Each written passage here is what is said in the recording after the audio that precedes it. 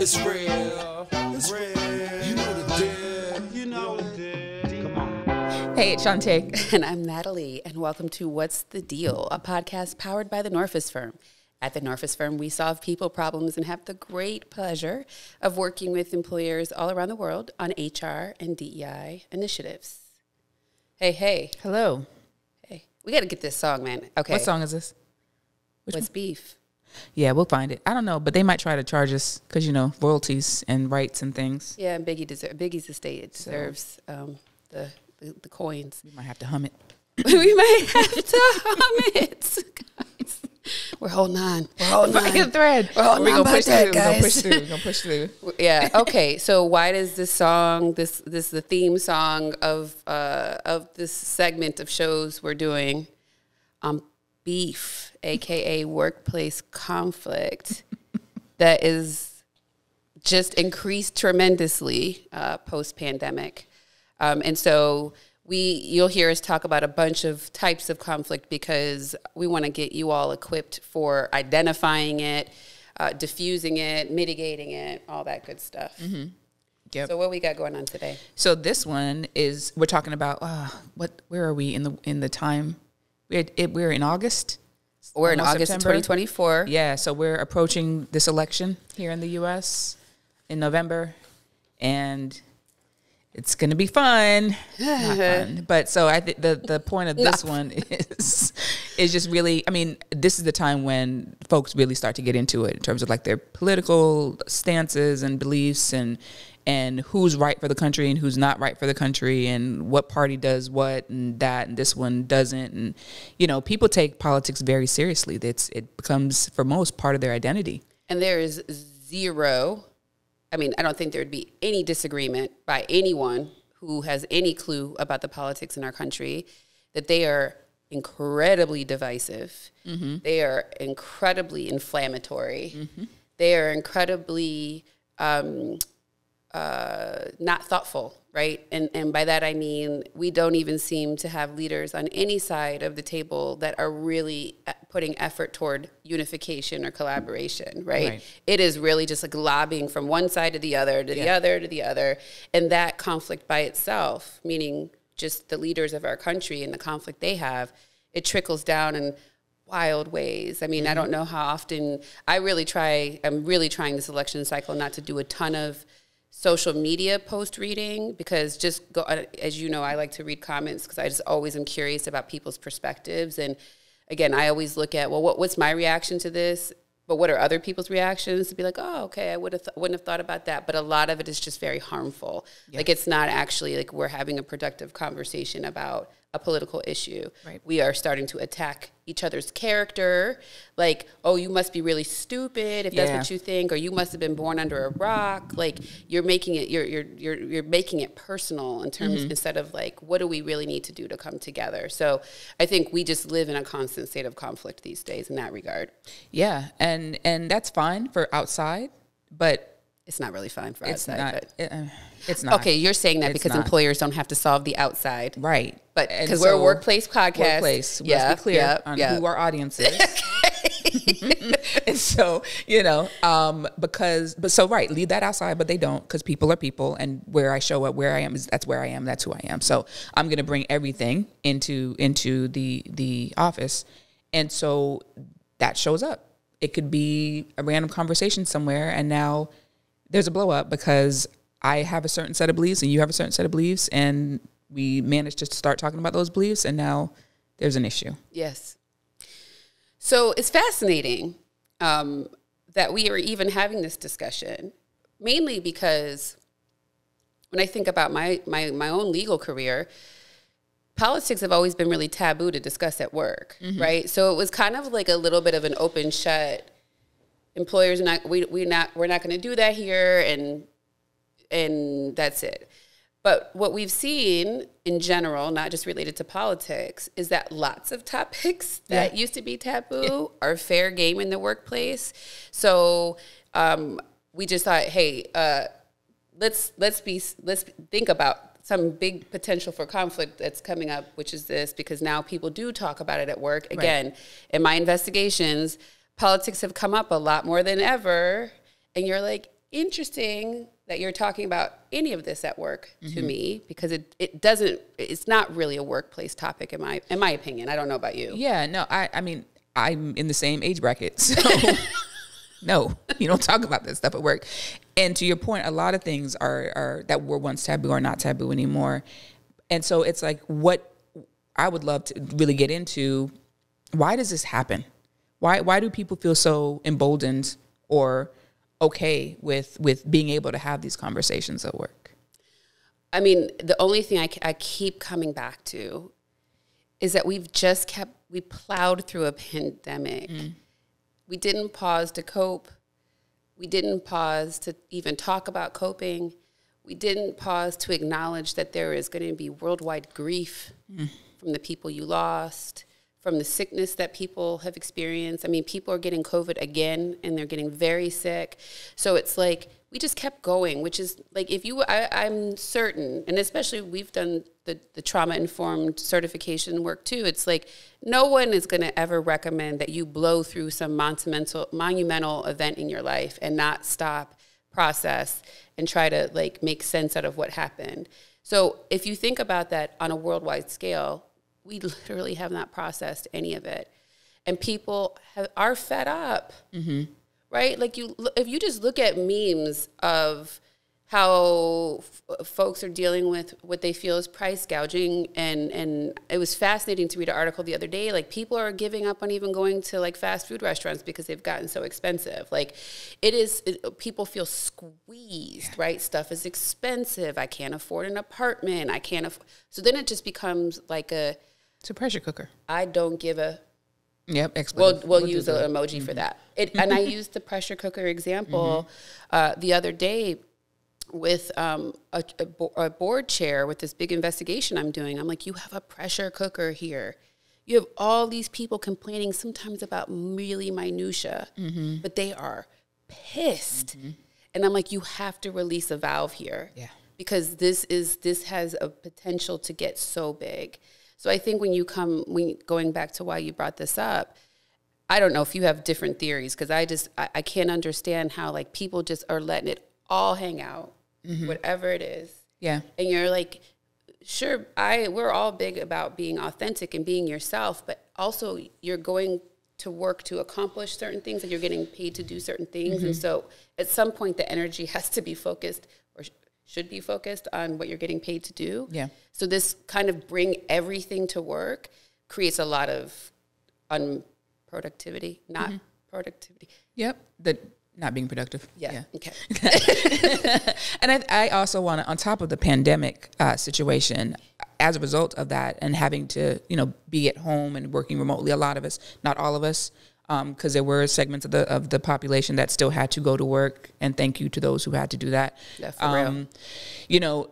For those of us who had the privilege of being able to work from home, I think there were some lines that were blurred, right? Like we didn't, there was no separation of, all right, I'm at home, I'm leaving my home, I'm going into an office. So there's a break in there.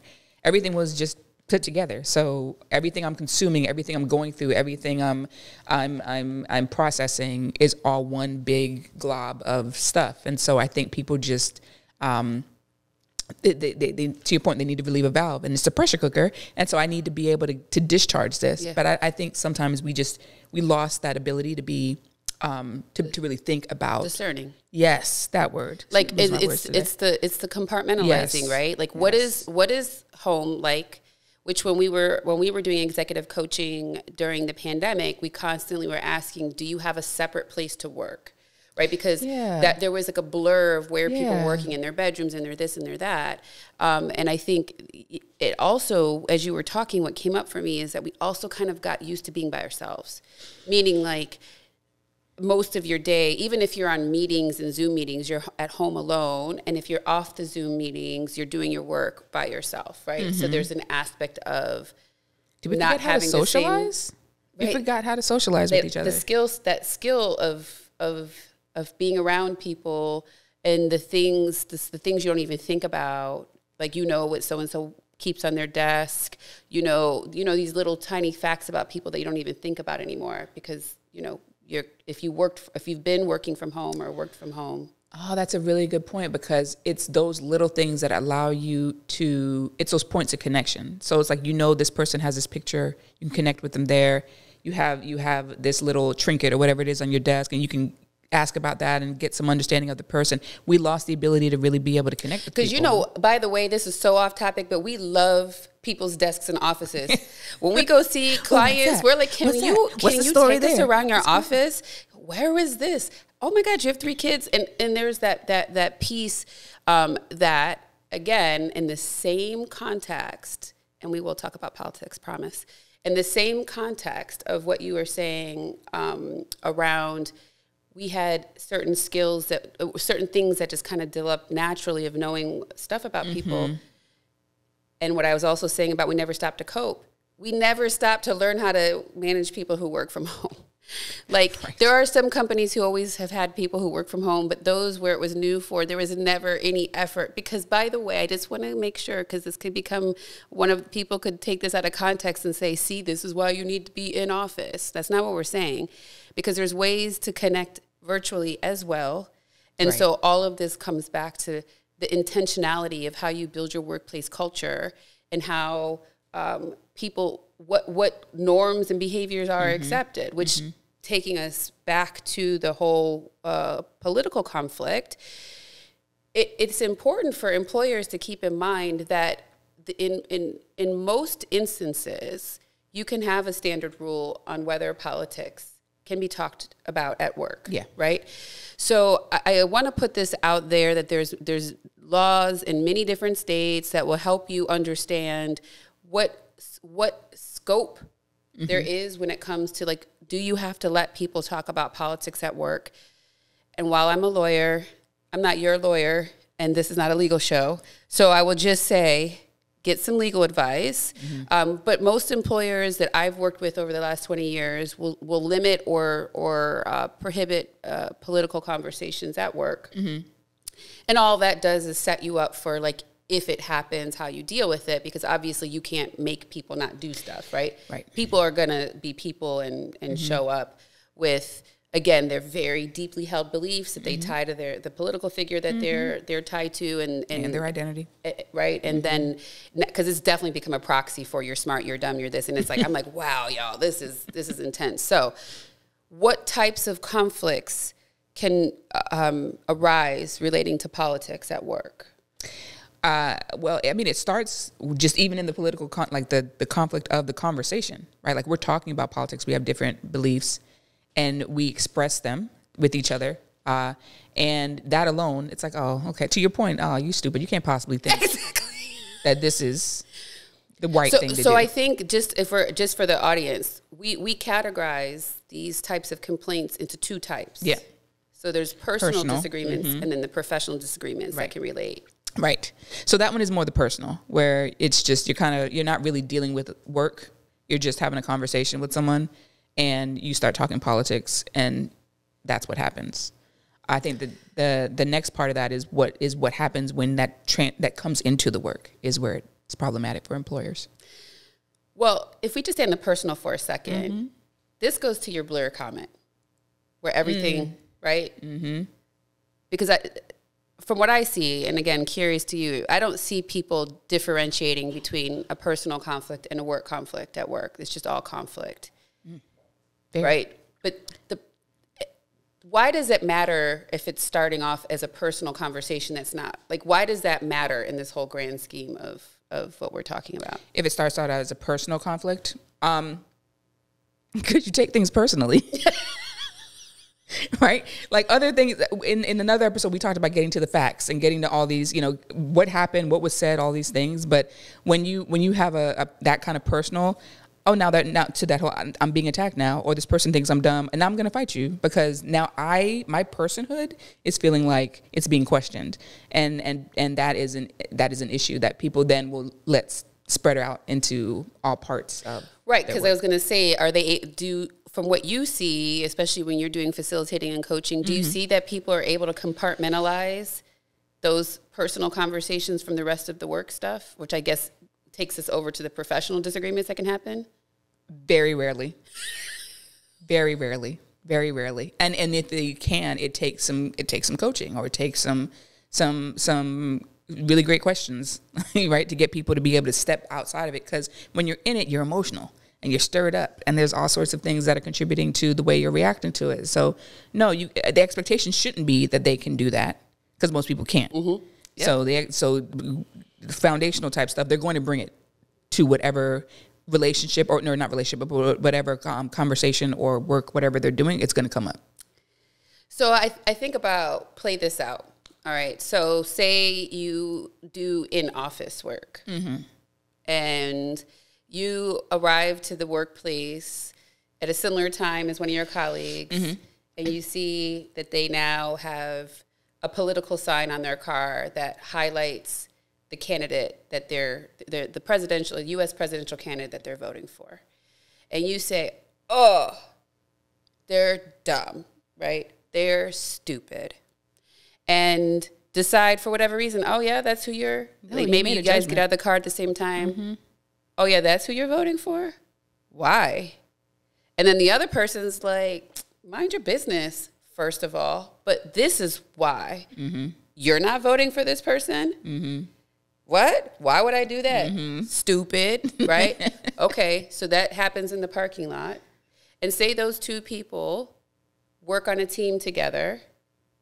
How does that play out if they have to do a project together after having the intense sort of like mark in the sand that I think you're dumb because you vote for this candidate and I'm clearly morally superior to you, and then the vice versa. So how does that play out if now we have to come together and come up with a plan for something?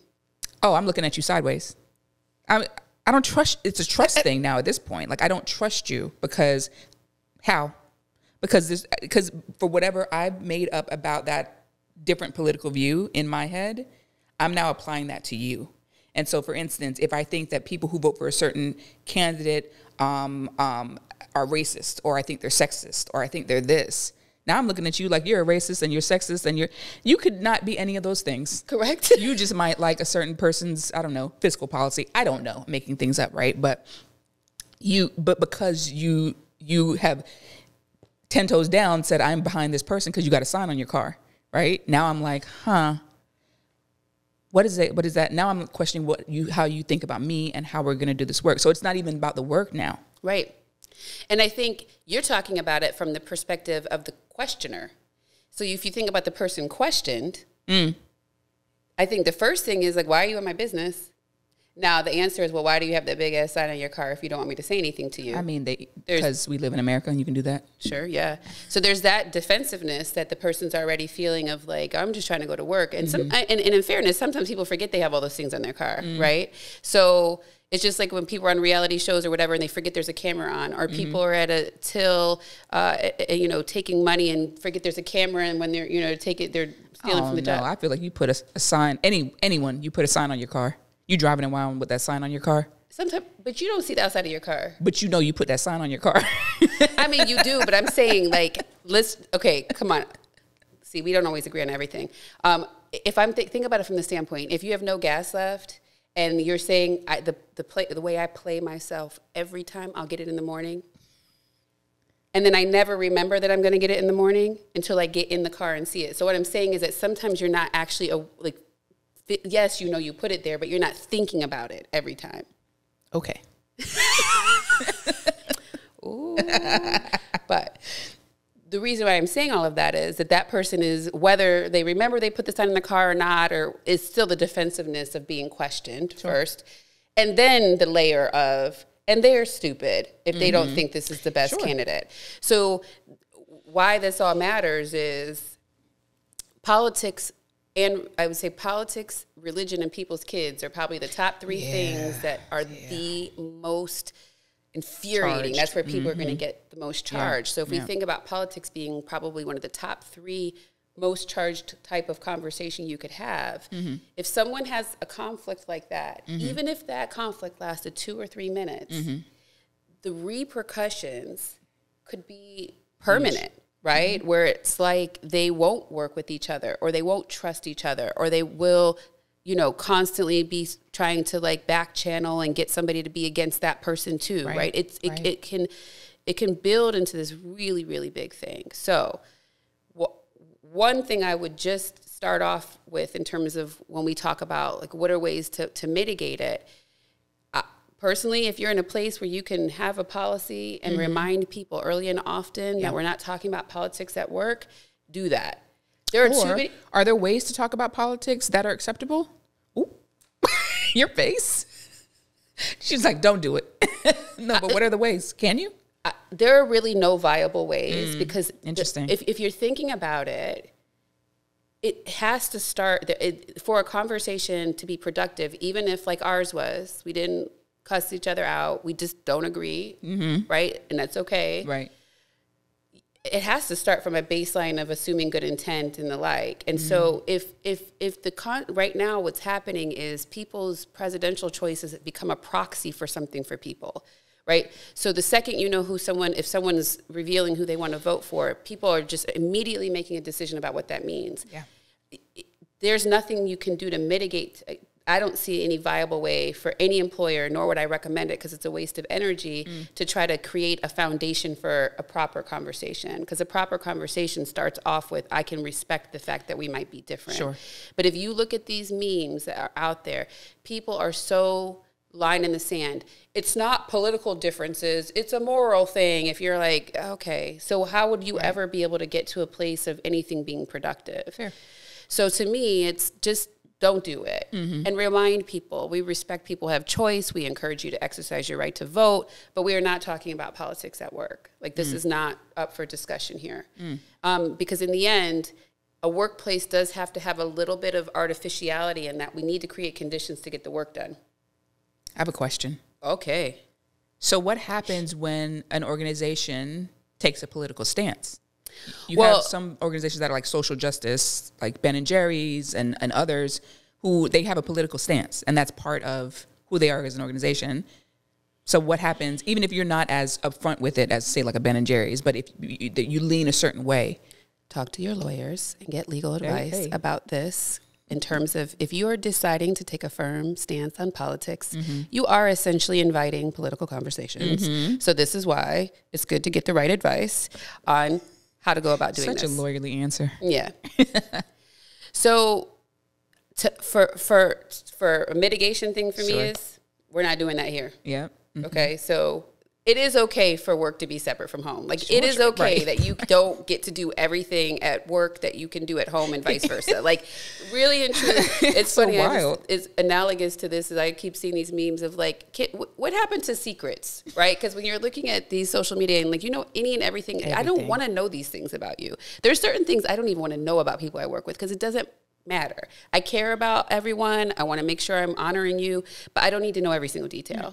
I don't need to know every single detail. So that's one way. Just figure out your stance and communicate it often. How else can we resolve or mitigate against political conflicts at work? I mean, to your point of don't even have them, but when they do happen, you gotta be, I think you need to be responsive. Like quick. Yeah. In terms of reiterating your policy, right? Like this is the policy that we have, but then also as people professionals, the HR people, leaders, you really got to nip that in the bud, like ASAP. And what does nip it in the bud look like? I mean, you acknowledge people, right? You always acknowledge and validate. That's always a good start. And you empathize with them, and then you double down on the policy. Great. But we have to keep this outside of work if that's the policy.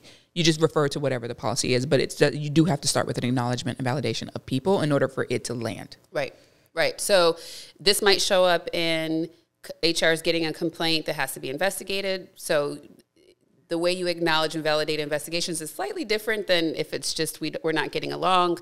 If it's just like, hey, I don't appreciate this conversation, right? This acknowledge and validate. But the point of being responsive is to make sure that you're getting in there to understand the conflict, source of it, and trying to close it out, right? So like we do see often that sometimes these issues come up and they fester because no one goes and deals with it. So again, hopefully we can prevent a lot of these things from happening by having whatever policy or parameters.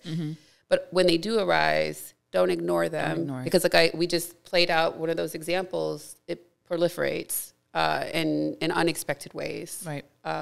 If it's not dealt with. 100%. All right. So U.S. election season is coming. Mm-hmm. Politics have traditionally been taboo at work for all the reasons we talked about. We're at a time where political conflict is at an all-time high, and just it's devolved to shit, as we would say. And so think about what that means for your workplace and whether these are conversations that make sense for your workplace or not. Obviously, our position is they don't. And get that advice on what your states allow with regards to political conversations or handling the conflicts. And when they arise, act quickly.